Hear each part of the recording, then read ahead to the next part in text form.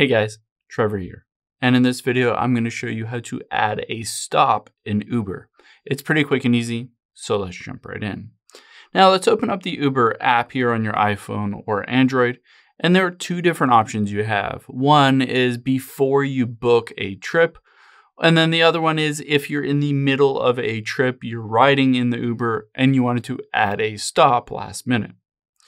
Now, the first one, you can just tap on Where To at the top left, and you'll be able to see the start address and where you're going to go. But if you want to add a stop, you can hit the little plus icon here.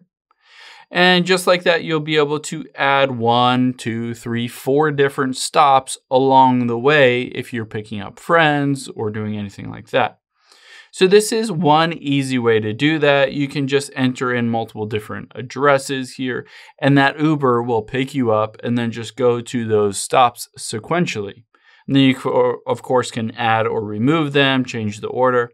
However, if you are in the middle of an Uber drive and you wanted to add one, you'll see a screen if you open up your Uber app that looks kind of like this. You can see they're in the middle of an Uber ride, almost at their destination, and you'll be able to see there basically the address that they're going to get dropped off at, and you can hit this add or change next to that address. So of course you can change that final destination while you're in the ride, or you can add another stop along the way. It's polite and convenient for the user or the driver to just basically ask them, are you okay with that? Can I add a different stop? I need to stop at this place real quick.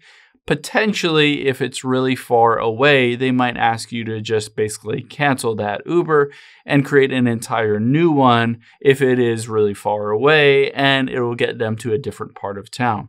But in the app, you can directly just hit this add or change button if you wanted to add a stop or remove a stop, any of that. I hope this helps. If it did, hit the subscribe button down below. It really helps me out. And I'll catch you on the next one.